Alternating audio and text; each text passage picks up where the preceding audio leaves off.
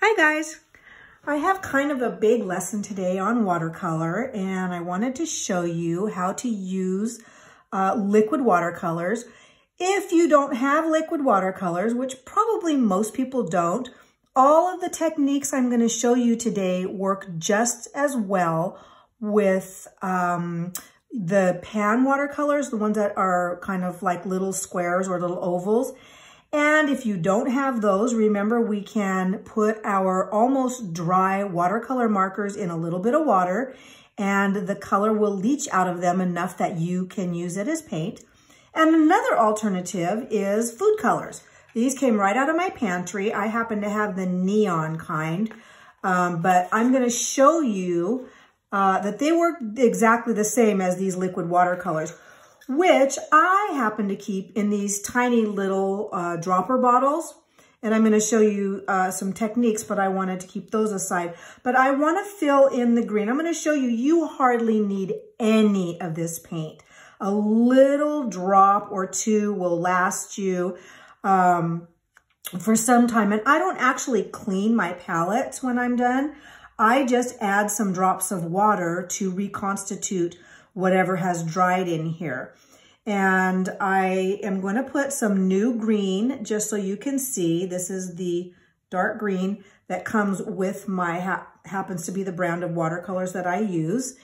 And this is the neon green food color, which I'm going to put over here so you can see how they're so similar.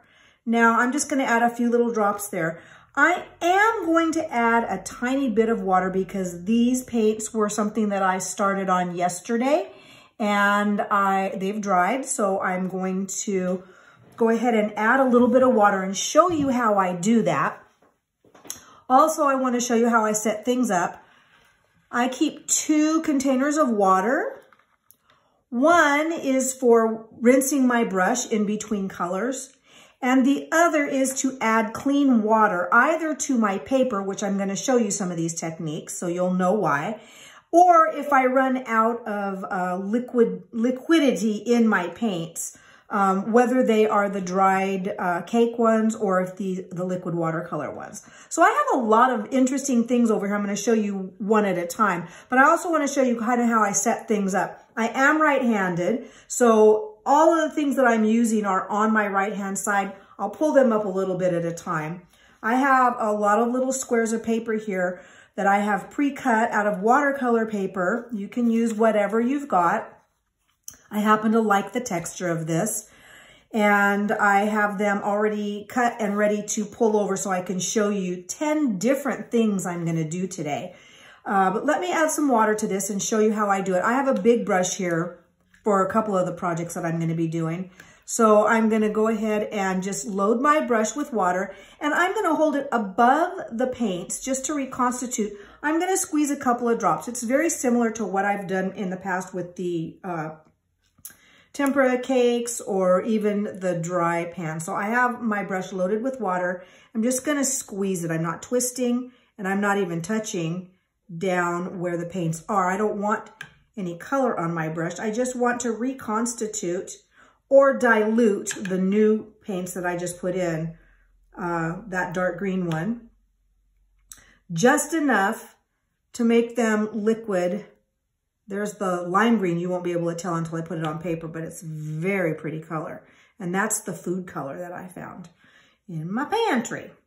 All right, so there I have a thick brush that I'm using, a great big wide one, because there's a couple of techniques I don't want to spend a lot of time on. I'm going to set this to the side and I'm going to show you. This is the brush. Oops. This is the brush that I normally use for the size of watercolor that I'm going to be doing. There's lots of different sizes of brushes and types of brushes, but I have a reason that I use certain ones. So I'm going to just set that one there for the moment. And the first thing I'm going to show you, I'm going to wet my brush just to make sure that it is in the shape I want it to be in. I always stir, wipe, and then blot. So really all I've done is get the bristles all heading in the same direction. So to me, I like the brush to look a little bit like a candle flame. I don't like it to be all spread out. And I have more control when it's shaped like that. So I never push it. I hardly ever scrub sideways. Sometimes I tend to push things sideways, but that's all right. So the first thing I'm going to show you is just painting. There's no water on here and there's really no water on here. I only just reshaped the brush. And I'm going to just stir into some paint that's already here. And I'm going to paint on here so you can see that this is called just painting on dry paper, wet paint. And I'm just going to show you how vivid the color is. I haven't actually added any more water than what I just did a moment ago. And this is the red. It's actually fairly pink.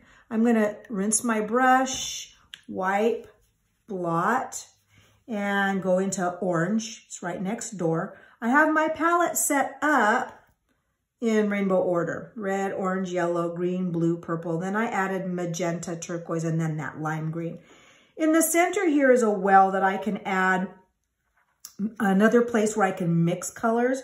This is the orange, and I'm going to blend it right over onto the red. So you can see that we end up with a tertiary color there, kind of a red orange right there.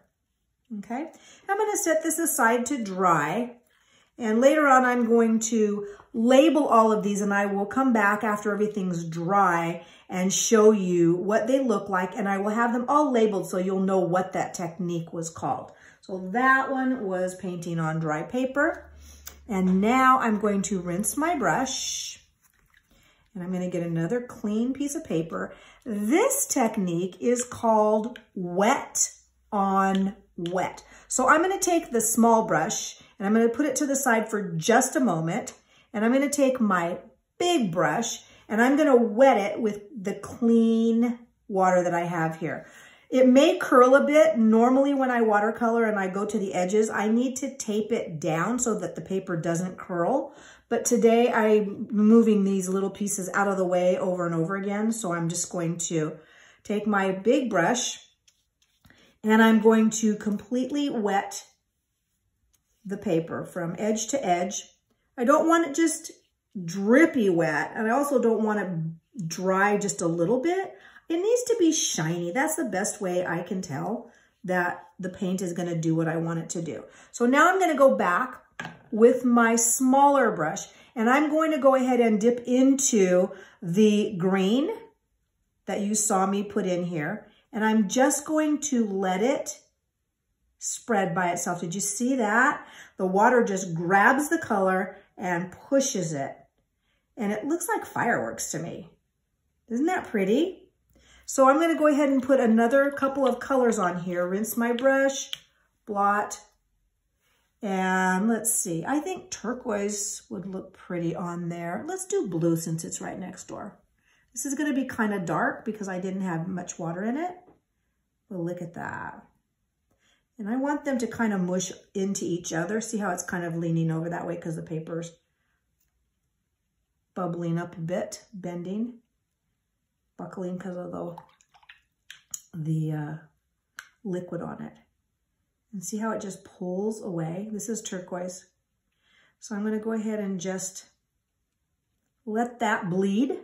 Another thing I can do with that, I can actually tip it up and tilt it if I want to move that paint around, because I have enough liquid on there. So you can get a very soft effect by letting those colors bleed together.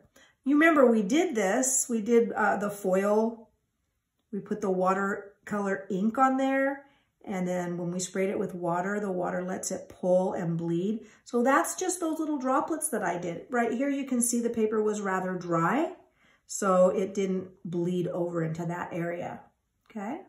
So that is called wet on wet. So the next technique I'm gonna do, we're gonna start with wet on wet, but this time I'm gonna do something else. This is one of my little goodies over here on the side. I went into the kitchen and I got some salt. This is just plain table salt. You can also use salt that's coarse, you know, that's kind of a little more rocky. Let me wipe this so that it's not wet, my messy mat. Okay, so I'm gonna go ahead and I'm gonna do the wet on wet technique again, but this time I'm gonna do one added step. And this is really fun to do. I like this. It's very impressive. You may not see it right away. Let me get the salt over here. I'm going to get this paint, and I'm going to get some turquoise and blob it on there. I love this pretty color. And I'm just going to let it mush around a bit. When you use wet on wet technique, the water does a lot of the work for you. You don't have to do any really big painting. And I'm gonna rinse my brush, and I'm gonna add some purple here, just because it's a pretty color and I like it. And then I'm just gonna leave it alone. And let's put this over here. And I'm gonna sprinkle with salt. Now, you may not be able to see right away that this is doing something, but you will in a little bit, and I will pull that back up. But for right now, you can see that the color in the paint is pulling toward those crystals of salt. And the salt is going to do a little chemical routine with it, and it's going to do some magic that you will love looking at in a bit. But I'm going to pull that out of the way for right now and let it dry some so you can see some of the other techniques while that is blooming for us. So, okay, so we've done painting on dry paper, we've done wet on wet, and we've done wet on wet with an added punch with the salt. So here is our fourth technique. Again, I'm going to start with wet on wet. Here's my clean water. If you have 2 dishes of water, be sure that you don't also have a cup of water to drink from also, because I have been distracted enough that sometimes I have put my brush into my beverage, which is silly, right? Okay, let's put a little bit more water on here. And this time, I'm gonna put some color on here. I'm gonna do the, let's see, what haven't we used yet? Let's use some blue. We did use blue already, but I'm gonna put some here. I love that blue, how that just pulls away. I'm gonna add some magenta to this. We did turquoise and magenta before. Yeah, let's put some, oh, isn't that pretty? It's lovely. Okay, this time, again, I was in the kitchen. I am going to put some grains of rice on there. And it's going to add some texture that's a little bit different than the salt, but it's kind of interesting. I've tried doing this with beans, tiny beans. I'm just gonna put this whole thing on here and then scoot it around a bit.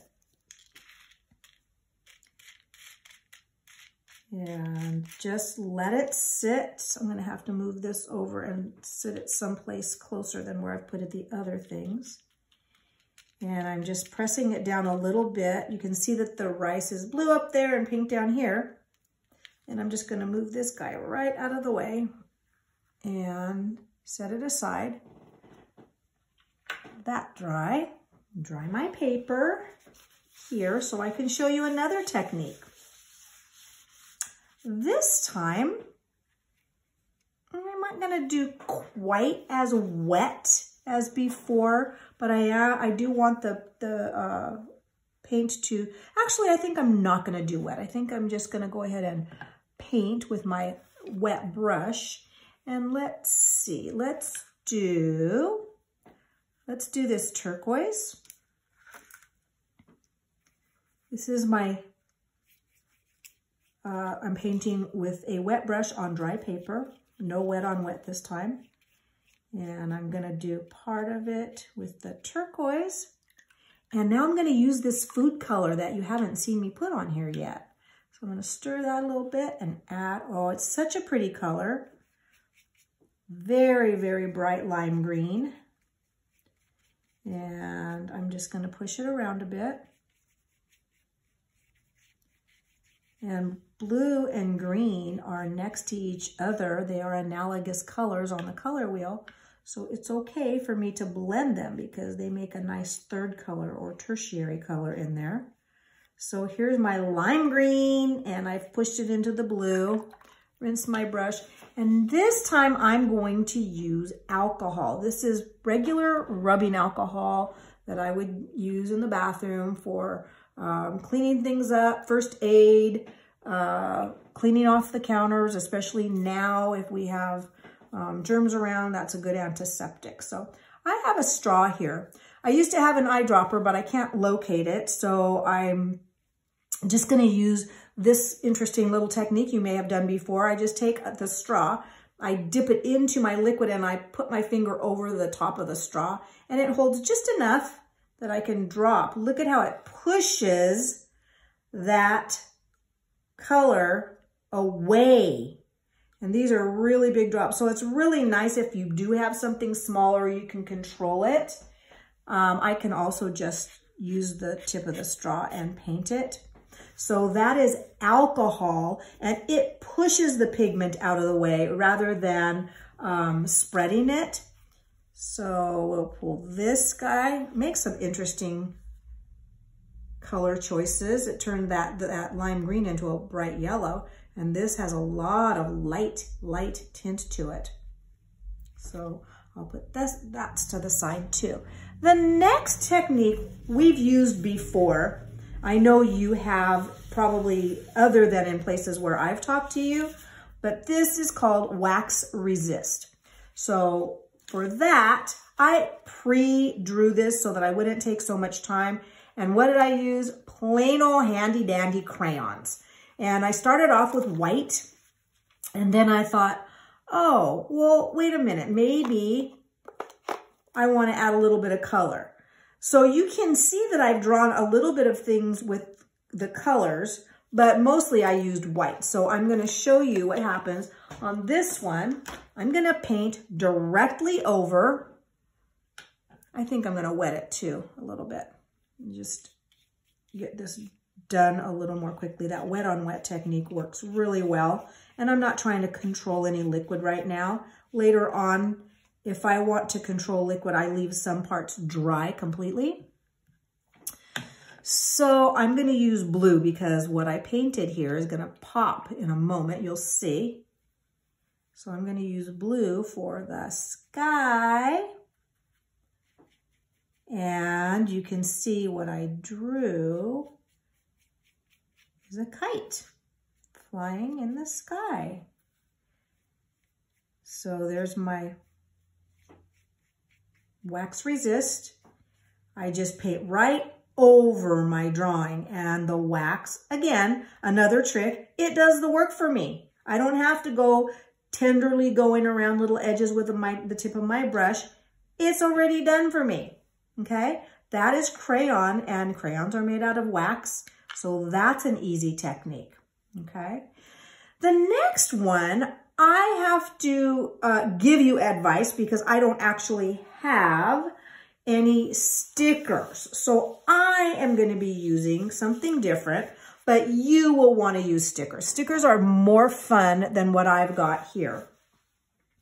This next technique is called, you can call it masking, and I happen to be using masking tape, but you can just put stickers on.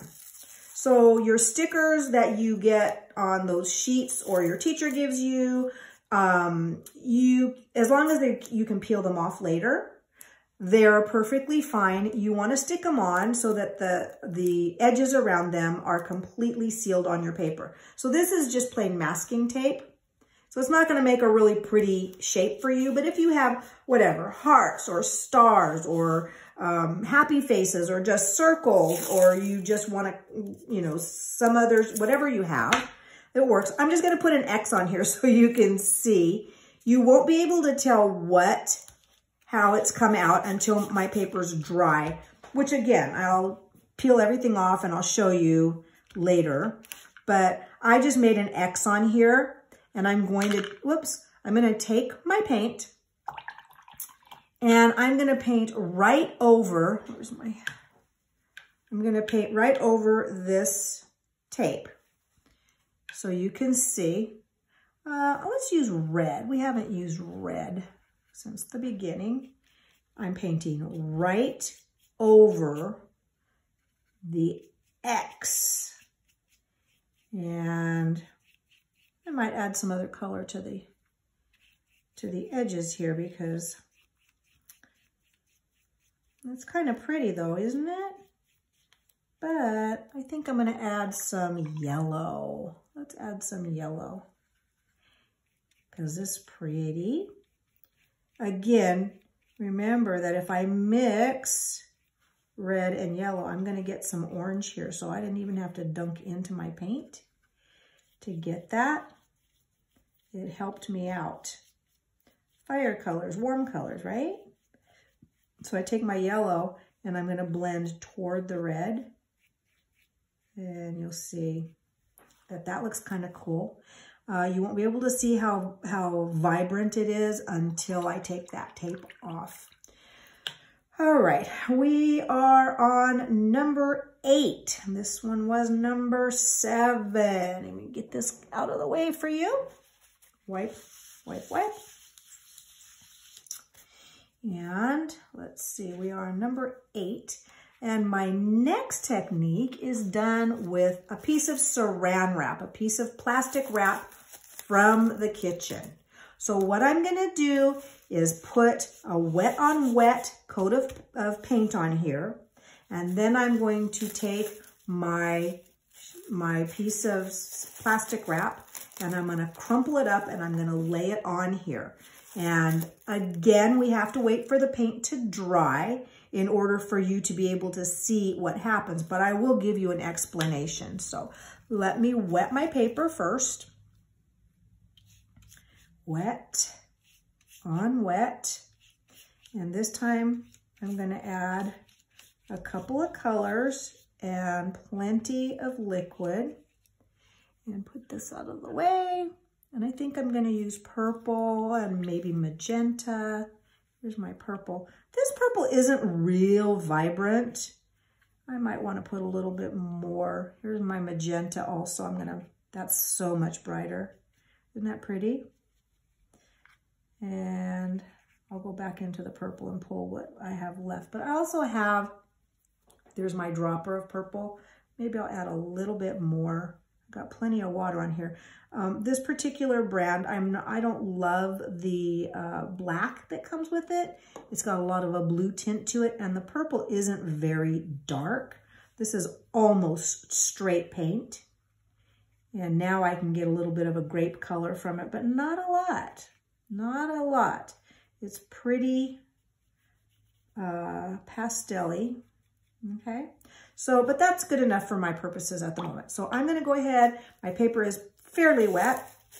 I'm gonna take this piece of plastic wrap and I'm going to crumple it up and just set it over. So you see what happens, how it's got these kind of bubbles and wrinkles and stuff in it. I want that there because that's what creates this really interesting texture on our paper. But I'm just gonna leave it, push it down, and I'm gonna put it over here. That was pretty quick. Most of these techniques are using that wet on wet technique. And once they dry, then you get the full effect of what happens with it. But it's kind of fun to experiment and see what happens. So let's see, I got one more here. This is technique number 9. This time I'm going to be painting. I want my brush to be a little drier. I don't want a ton of water this time, but I do want a ton of paint. It's kind of brush needs to be cleaner. So that's why I do that. I stir, I wipe. If I can see that it's pretty clear going back into the container, then I blot. And if I see there's no color on my paper towel where I just blotted, then I know the brush is pretty clean and I can move into the next color. This one I think I'm going to do in some greens so you can see. I'm going to put a rather dark coat of green. Plenty of it. I see oftentimes in my students' work that they like to put a lot of paint on their paper. And honestly, the more you put, the kind of messier your paper is, because you don't have a lot of control over where that water goes, right? So you have and end up having a wet on wet technique. So this, you can kind of plan for it. I'm going to put the lime green over here also. So you see the variation in the greens. This one has a lot of blue in it. This one has a lot of yellow in it. Blue and yellow make green. So these are variations just by how much of each of those colors they've mixed into these. But this one is the neon from the food color. They behave the same way. I'm going to go ahead and clean my brush. This time, in order to put texture, I have a paper towel here. Just a plain paper towel. And it has a bit of texture on it. You can see it's kind of been used. It's okay. I'm going to saturate it with this paint. You can see that it's got a little bit of a pattern on it. So there's a couple of things I can do. I can blot with that paper towel, and you can see it picks up some of the color on here. Or I can take the paper towel and I can just lay the whole thing down, and it'll pick up a lot of that paint.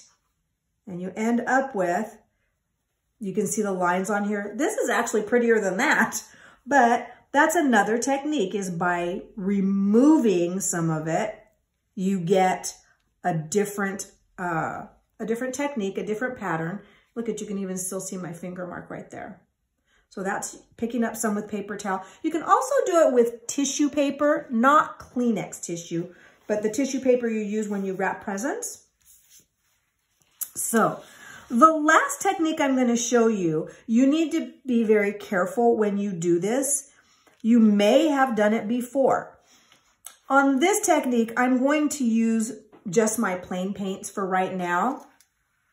And I have a toothpick here, and I have my straw here. So you don't have to use the paints right out of your bottle, but I want to get little blobs of paint so you can see. I'm going to start with the purple. I chose 3 colors that I like the way they look together: turquoise, magenta, and purple. I like how they look together. You experiment and do whatever you like, but I'm going to create something that looks a little bit to me like fireworks. I'll start with magenta I have here. I'm just going to put a couple of drops of paint. And you know me, I like random, so I don't want them to look like they're all lined up or all the same size. So I just kind of randomly place them. And I'm going to take my straw and I'm going to blow. And as I blow, I can turn the paper in any direction, but it's going to create kind of a fanned out look. So watch.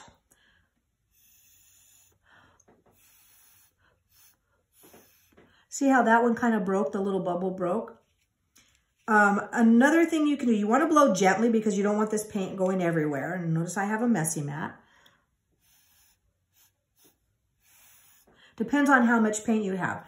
Another thing you can do is you can literally pull the paint or push it away from the original dot that it had on there. That's what the toothpick is for. You can do that as well. Okay. Just make some interesting kind of blobs. You can create something out of it. You start to see something out of it like that. Kind of has like ears kind of. So let me put another color down. There's my turquoise.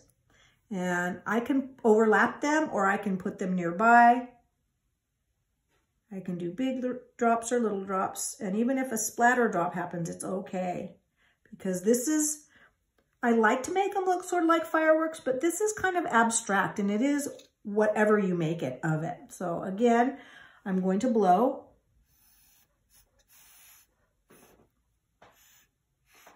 Turn your paper in any direction so they're not all going the same way.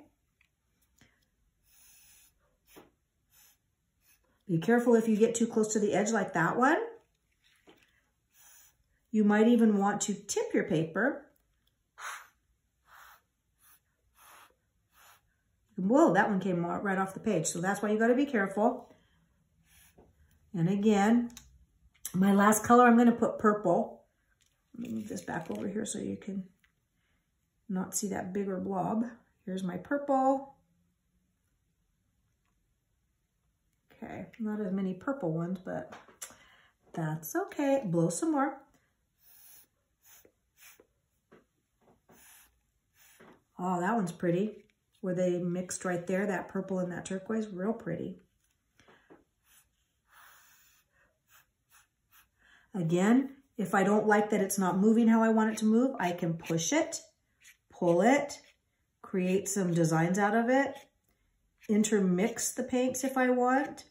This, oh look, I think that looks pretty. They look kind of like they're floating and flying through the sky with these movement marks. Again, I don't have to do it with my straw. Ooh, I got some turquoise there. I can do it with a toothpick, the tip of a pencil, whatever you happen to have. Sometimes I just pick up something that happens to be nearby and fill your space so that it doesn't look like you planned anything, but that you are intermingling colors. And fireworks don't stay in their own space, right? They move in all different directions. So that was number 10 technique, okay? So, as I said, I will let all my paints dry, and when they do, I will label them, and then I will video so you can see how they all came out. I'll show you a little bit more close-ups, and I will also show you how it looks on a different type of paper. I prefer this paper, and I used some other watercolor paper the other day, and the colors just, they look different. And I did exactly the same thing that I just showed you, but they all look different, even though I used the exact same techniques, just the different kind of paper that I used. So I hope you give these a chance. Try them out and see how you like them, and play around with how you make them work together.